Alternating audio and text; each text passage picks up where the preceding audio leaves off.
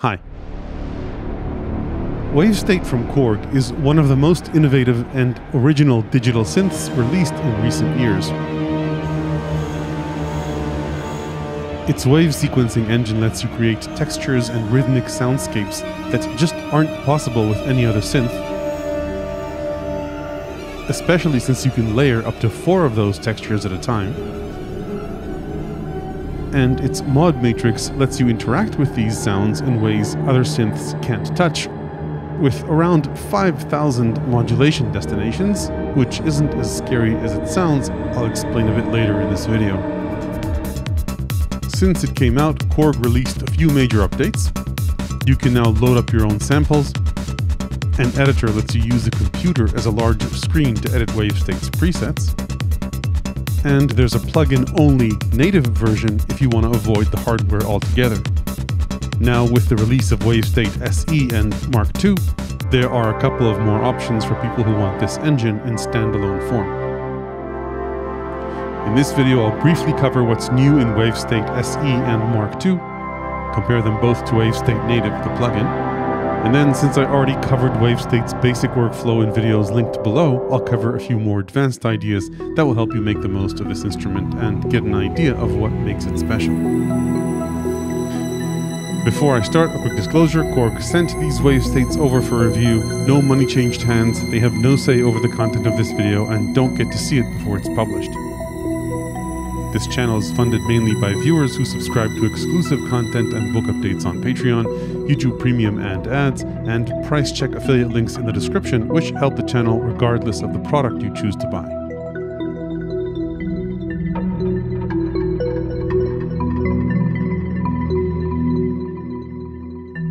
Okay, let's start with the differences between Wavestate SE, the MK2, and the original Wavestate. Probably most important is that all the Wavestates, new and old, are fully preset compatible with each other.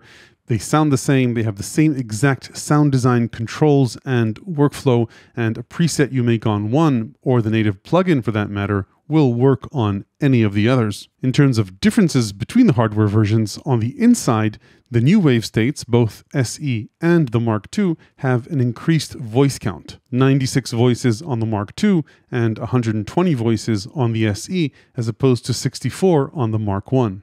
Whether or not that matters depends on the presets you choose to create or play. A note in a single multi-sample based layer takes up only one voice, but when you start using wave sequencing, which is a lot of the point of this synth, each layer uses up to 2 voices per note. So for example, in this patch I've got 3 layers, and if I go into utility, you'll see that pressing a single key uses 6 voices. We've got 3 layers, 3 wave sequencing layers, each using up 2 voices. So of course, the more notes I play, the more voices I'll use up. Let's maybe flip through the presets and look for all the layers to light up. So say, for example, in this one note takes up 8 voices. Obviously, the more I press, the more voices I'll start using. That's 64 voices, and I can take this to an extreme. You can see when we're starting to steal voices at around 120 voices. If any of these layers, by the way, use unison, that's an additional voice per note in the single multi-sample layers and 2 additional voices for each additional wave sequencing unison layer. So up to you. I think the 64 voices on the MK1 were plenty despite that. But at 96 voices for the MK2 and 120 here, you've got a bit more power under the hood. Focusing on the MK2 for a moment, aside from the voice count, the MK2 feels exactly like the MK1. It weighs the same, almost 3 kilos or 7 pounds.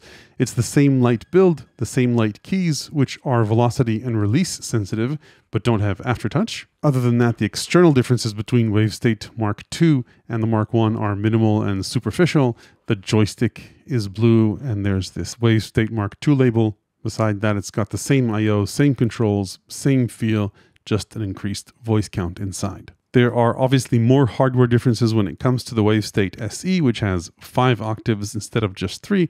It has a metal enclosure, Instead of plastic, it weighs almost 3 times as much, 8.6 kilos or around 18 pounds, and it also costs almost that much more. The keyboard on the SE definitely has a more premium feel than the 3-octave Wavestates, and it has channel or monophonic aftertouch. Doesn't have much travel, but it's got actually pretty good control over aftertouch.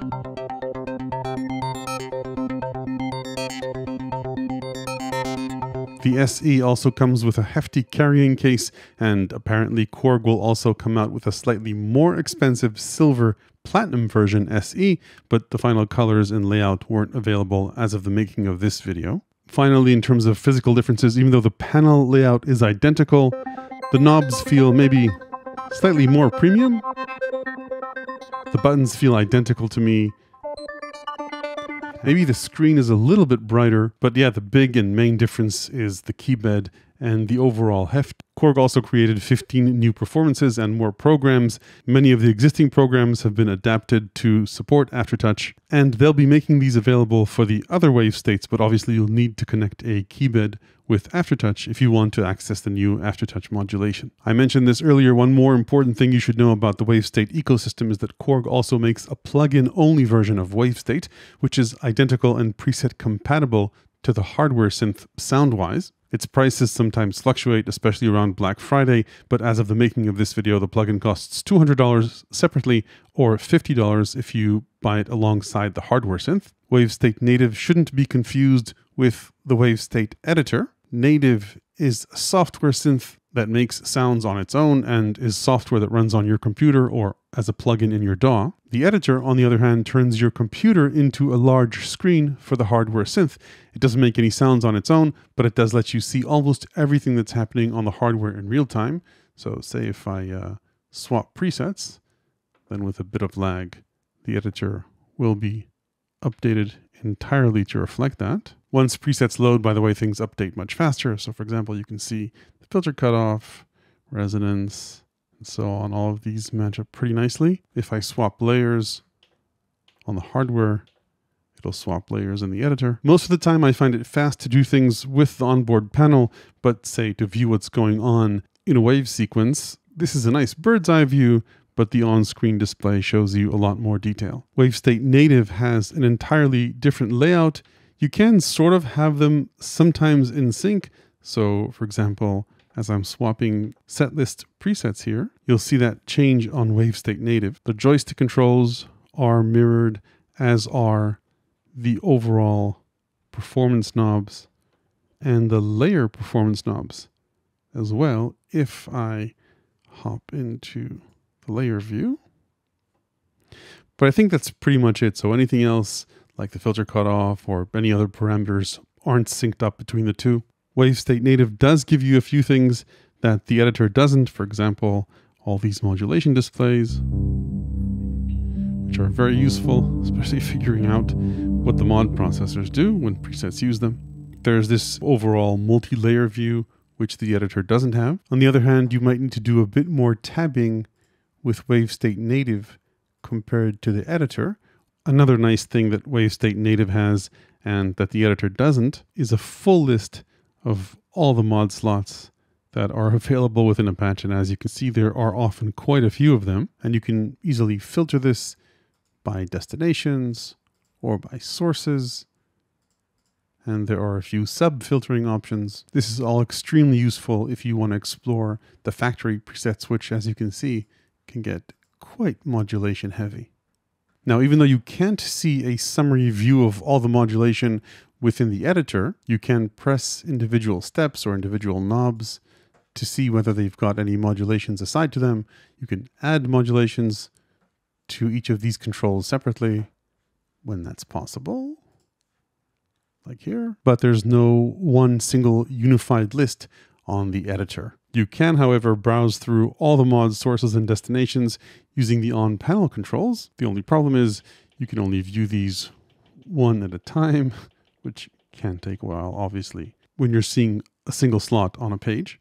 You can, however, filter these if you want. So if you hit mod and page minus, you can see filters that are similar to the filters we saw previously. So say, for example, if we only wanted to see modulations that are related to the sample performance knob, then we could filter by that. Then one more nice benefit of Wavestate Native is that you have level meters for all 4 levels, which can be useful, I think, as well. Hopefully they'll add that, say, like on this screen or something. There is one more important difference between using the native plugin and the hardware. On Wavestate hardware, you can only load up one user bank at a time, as opposed to, I think, pretty much as many banks, sample banks, as you want on Wavestate Native. Just remember to save the bank for the plugin when you create it in Sample Builder. I won't cover Sample Builder because I covered that in a previous video linked below. Now, a bank on the hardware can be quite big, up to 4.2 gigabytes. But since you can only load up one bank at a time, you'll need to use the standalone sample builder software if you want to bring in multiple samples from different sources. Say, for example, if you bought a bank from a third party and want to combine it with your own samples. Okay, so that's what's new in the Wavestate ecosystem. Since I feel like my other videos cover Wavestate basics pretty well, I won't cover that again. But as usual, let's take a look at a few patch ideas and tips that dive a little deeper into what this thing can do. I'll start with the basics and what differentiates Wavestate the most from other synths, and that's the fact that its sequencing lanes are almost entirely independent of each other, meaning that each lane can have a totally independent length, start, stop, and looping points and other properties. The most basic but I think interesting use of this is making sounds and rhythmic patterns more complicated and sound less repetitive. So for example, in this pattern, I can use 3 different samples, which is cool, and say run through 3 different pitches. But that's pretty repetitive compared to, say, 4 different pitches and 3 different samples.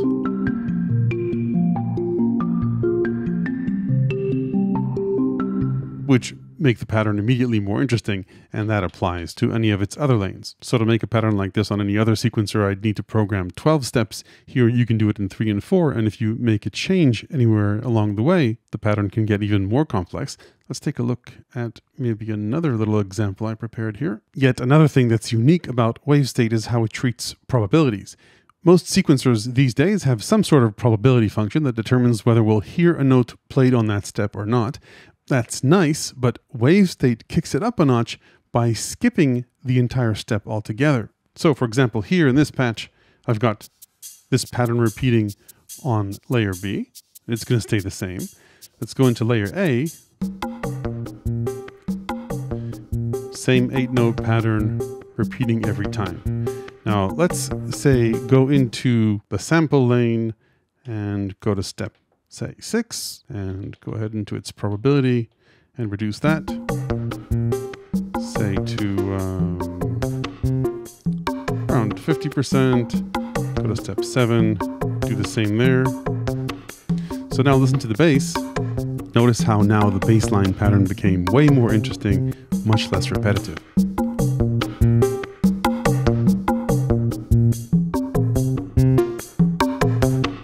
As these 2 notes, 6 and 7, within the 8-step sequence play only every 2 or 3 cycles, which creates a way more interesting and evolving pattern compared to what we had before.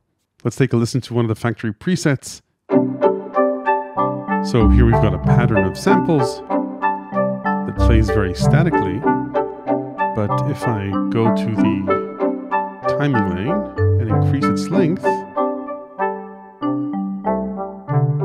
the pattern becomes way more interesting and unpredictable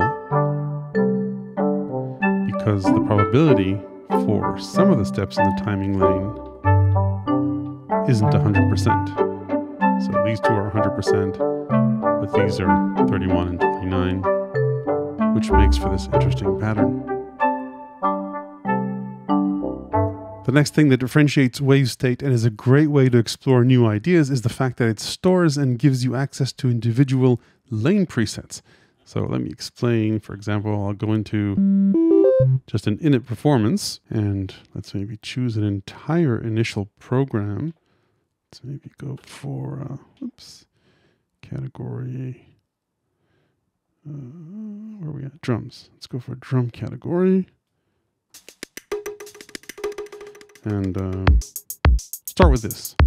Okay, so I've now loaded up an entire program, which means each of the lanes has a preset based on whatever's loaded up in that program. Now, if I wanted to, say, change the sounds in this, the samples in this, I could go into the lane preset and choose a different set of sounds. And I could filter this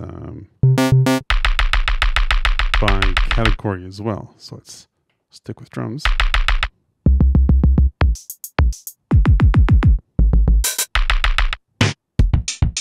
Okay, let's say go for this, and then I could go into the timing lane and change that preset.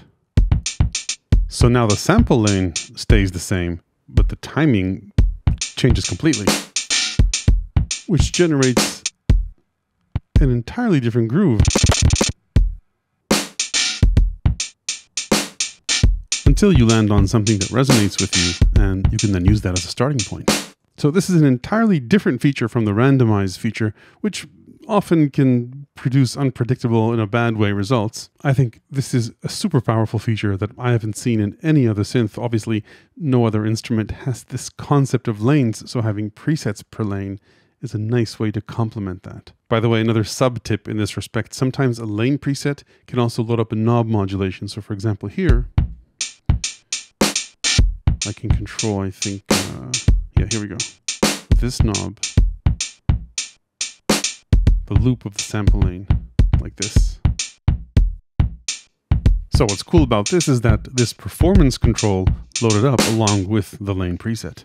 Let's take a look at a few other interesting ideas I found in some of the factory presets. So let's take a listen to this patch, which has quite a few gems in it. For example, notice that glockenspiel pattern. Let's maybe shut off all the layers except layer B.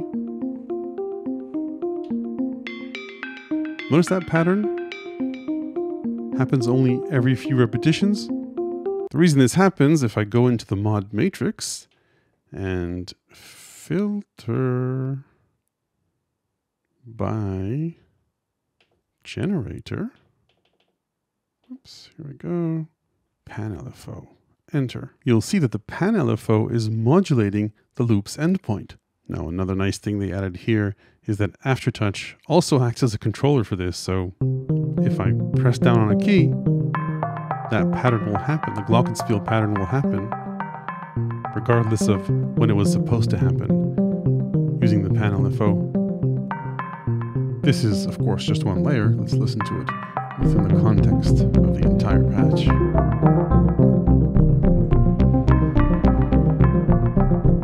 Same thing, by the way, also happens in layer A. Notice it running through the first steps of the pitch pattern, and that last part plays only every few cycles based on when the pitch LFO is high. Anyway, the whole point here was to show that you can modulate loop starts and loop ends for really nice creative effects. Another cool use for loop start and end points are just as fills. So we've got this pattern here. I can go to the sample track and make it shorter, longer, or start somewhere else. Explore fills, explore different patterns. I don't know of any other instrument you can improvise with this way.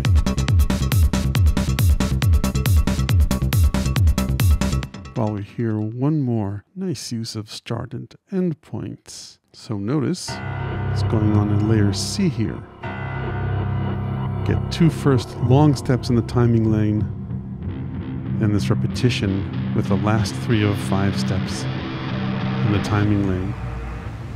For layer C, there's obviously a lot of other madness going on here.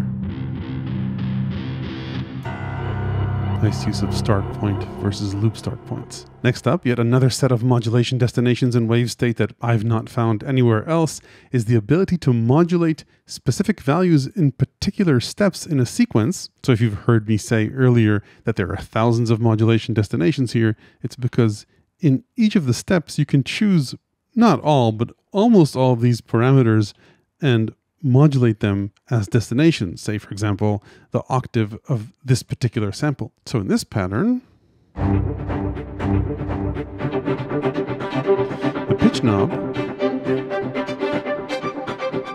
modulates the pitch of specific steps. So if we hear that a knob is doing an interesting thing and we want to know what that thing is, if we're using Wavestate Native, our life is slightly easier.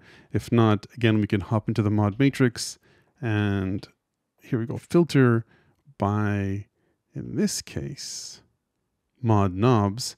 Now, spoiler, if I go into the pitch performance knob and hit enter, we'll see it's controlling the octave of step A1 and the octave of step A3. I think that's all it does. Yeah, here we go.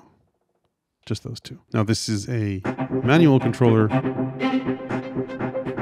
but of course you can assign an LFO to this or an envelope or anything else you like.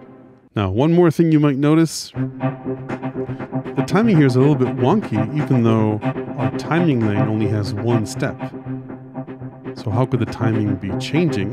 The answer is, if we hit that step to look at it, the likely culprit is, spoiler, this multiplier. If I go into the mod matrix, and let's go ahead and go to synth and effects, timing lane. With, I have to admit, a bit of paging that's obviously nicer in the software, you can see that the A1, timing step A1 duration multiplier is being modulated by the pan LFO. Let me take a look at one more cool example.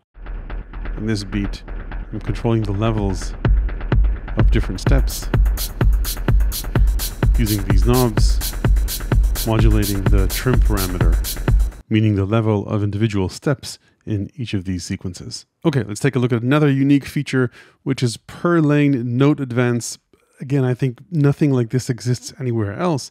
The idea here, for example, let's take a look at something simple, the pitch lane.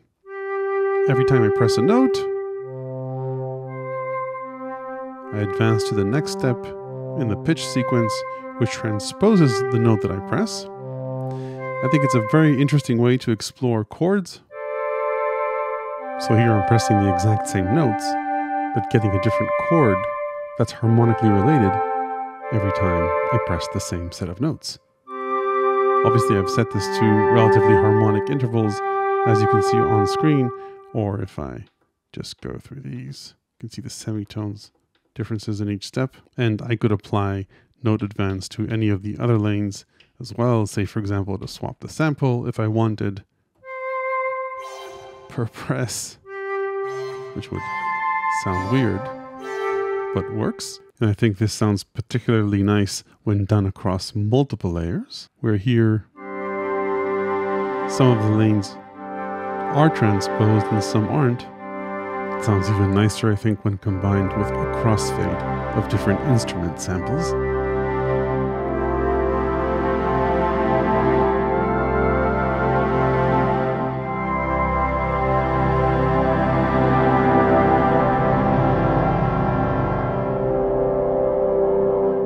Next thing, which is pretty rare, but I did see on some other synths, I'll go back to this patch, and that's that you can have pitch transpositions adhere to scale.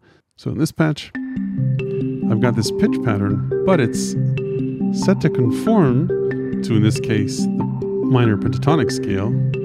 I could change that to anything I wanted, and I'll need to play a note out of the scale for the pitches to be different.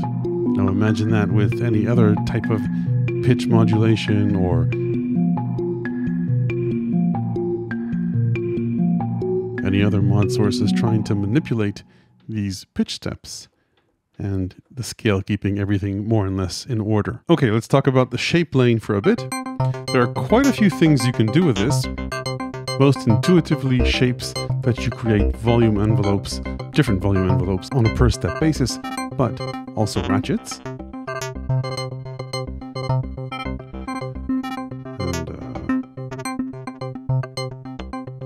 you can choose any number of these shapes. So that's cool, but one interesting property of the shapes in the shape lane.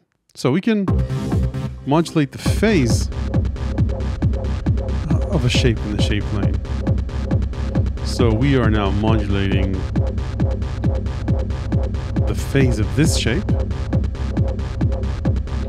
But let's maybe change it to a different shape and mess with that phase.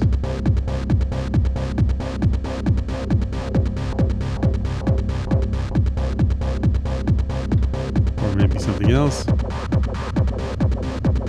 So that's how you can use phase as a envelope or sound design or sound shaping tool.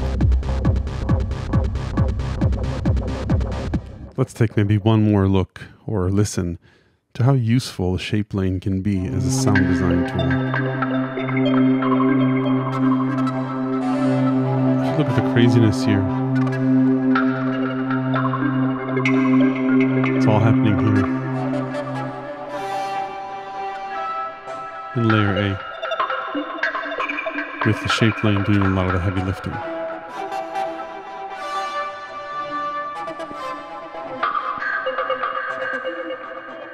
Then final tip, if you ever want to understand the mod processors, so that's these guys here beyond the mod matrix, two mod sources that have a bunch of different options and aren't really visualized, I highly recommend taking a look at Wavestate Native and just going through a few of the patches that use them. So for example, in this patch, you can see how Aftertouch is being controlled by this mod processor to smoothen changes in it. So I could reduce the attack and decay for more immediate changes in the mod processor, or slow them down